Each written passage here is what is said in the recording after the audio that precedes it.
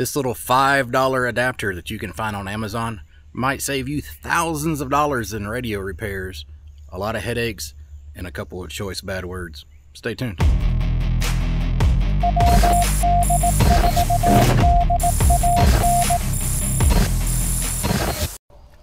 I showed these in a prior video of me setting up my Eagle One antenna. I got a couple of questions on these, so I decided to do a dedicated video just to show you.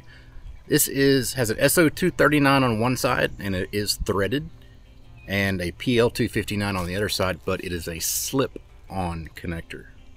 What's cool about a slip-on connector is if anything happens to your coax while you're out in a park or just playing portable somewhere, and something snags your coax, say somebody walking through where your antenna is for God knows why, and they trip on your coax and pull it, instead of pulling your entire radio off the table, potentially costing you hundreds if not thousands of dollars in damages, a lot of headache, and a couple of choice bad words, this will just disconnect from the back of your radio.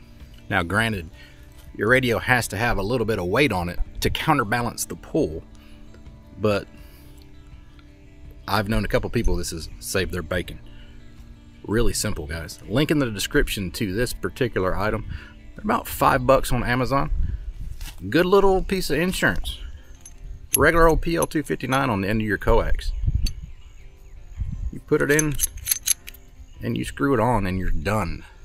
Now you just slip that onto whatever antenna you want to hook it to, the back of your radio, whatever you want to hook it to.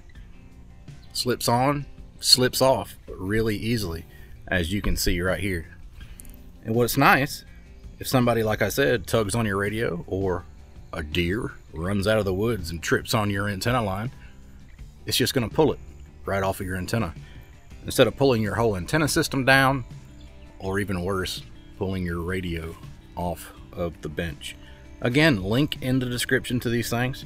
A lot of people ask me, what kind of ground do they get? How good is the mechanical ground connection between this, your radio, or this and your antenna system?